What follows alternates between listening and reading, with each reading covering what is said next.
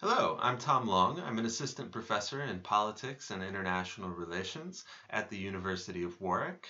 I'm going to be spending my Fulbright at the Instituto de Ciencia Política at the Católica, and I am very much looking forward to it. I'm really sorry that I can't be there with you today. I am wrapping up my term here in the UK, and then I will be joining the start of the doctoral term at La Católica in just a few days. So I want to take a few minutes to take this opportunity to introduce myself, say a little bit about some of the work that I've done so far, and particularly what it is I'm looking forward to doing during my time in Santiago, both in terms of the research and teaching. So I am in international relations. A lot of my work is in international relations theory, and particularly I'm interested in the dynamics of asymmetry in international relations. So how do power disparities affect international relationships from both sides of that relationship, the perspective of the stronger and weaker state? Um, Theoretically, I do some work on small states and medium powers and international relations. Uh, Tied to that work on asymmetry, I'm working on a book at the moment, A Small State's Guide to Influence in International Politics. But more to the point, most of my work has been focused on U.S. Latin American relations, and that is really what I'll be spending most of my time working on while I am in Chile. So a lot of that work has been historically oriented. I've done a lot of archival work in Latin America, starting with my PhD and then for the ensuing book and some of my work since then. But most of that archival work was focused in Argentina, Brazil, Colombia, Mexico, and Panama. And I'm really looking forward to the opportunity to work in Chilean archives as well as part of my time during the Fulbright.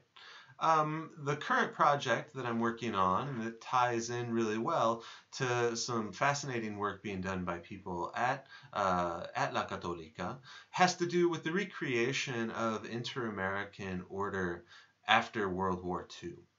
So, a little bit like the broader US Latin American set of relationships, this moment is seen typically with a very heavy focus on the United States. So, a focus on US power, US interests, US decision making, often to at least a partial exclusion of trying to understand Latin American interests, processes of decision making, and ultimately influence on outcomes. So in my previous work, this is really what I tended to focus on, was trying to better understand Latin American foreign policy to the United States. So in this moment, this post-war moment, I think there is a real critical juncture for the formation of international institutions in the Americas, the Organization of American States, collective defense under the Rio Treaty, and in general, the story of this, the history of this, tends to focus on the U.S. role in creating these institutions. That is, the argument from many scholars is that this was really the encapsulation of post-war U.S. dominance over the Americas, U.S. hegemony that would then last through the Cold War. And of course, U.S. power was really important and is fundamental to understanding this. But at the same time, I think there's a lot to be learned from looking in greater depth at Latin American strategies during this time. What Latin American states, and what I'll be working on during the Fulbright, what Chile was seeking in the creation of these new international institutions. So this ties in really well with some work being done by people at La Católica. Some of the really top historians of diplomatic relations of Chile are at La Católica, people whose work I've read for a decade, but whom I've never had the opportunity to meet. And so I'm really looking forward to being able to do that and to get their perspectives on my work, get their insights on my work. Um, and to collaborate with them, of course. And in particular, there are a number of collaborations that I've started a bit from a distance with people in political science who are working some on Pan-Americanism, so the evolution of international organizations in the Americas before the period that I'm really focusing on, as well as some people who are working particularly on contemporary organizations. So what does the structure of inter-American organization or intra-Latin American organization look like today? And so these are people who I have a lot in common with, and some of whom I've had the chance to meet at international conferences and this sort of thing. But I'm really excited about the opportunity offered by the Fulbright to work closely and to really establish relationships with some of these scholars. In terms of teaching, I'm going to be teaching a doctoral seminar on the topic of new rising world powers. So I teach two MA classes here in the UK on the topic of rising powers. And I'm really looking forward to having the opportunity to approach this from, I think, a very different perspective in Chile.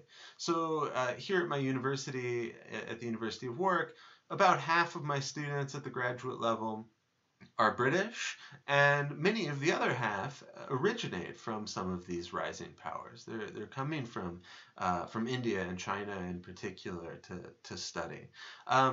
In Chile, I think the perspective could be quite different. And I think Chile is a really fascinating place to look at this and to teach this, because it's a country that has been amongst the most active in seeking out economic opportunities from the economic rise of these countries. And so that should be a really fascinating seminar to teach over the course of my term at La Católica. I'm also really looking forward to taking the opportunity to engage with some of the broader conversations about Chilean foreign policy today. I've had the opportunity, both when I was in Washington and here in London, to meet and engage with some members of the Chilean diplomatic corps, which is, I think, a really, and historically has been a really capable, professional group of diplomats that in a way allow Chile to punch above its weight diplomatically, and to learn from them a little bit about how they see Chile's place in the changing world environment. So that is another aspect of this of my time in Santiago that I'm really looking forward to.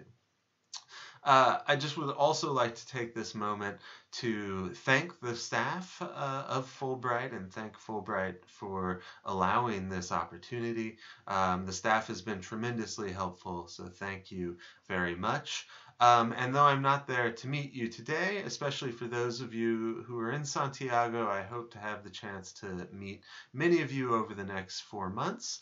And so please don't hesitate to get in touch. If you can find me at La Católica, or I'm sure get my information through the Fulbright staff. But I would love to be in contact if any of this project seems interesting, and I look forward to learning more about what you'll be doing during your time in Chile.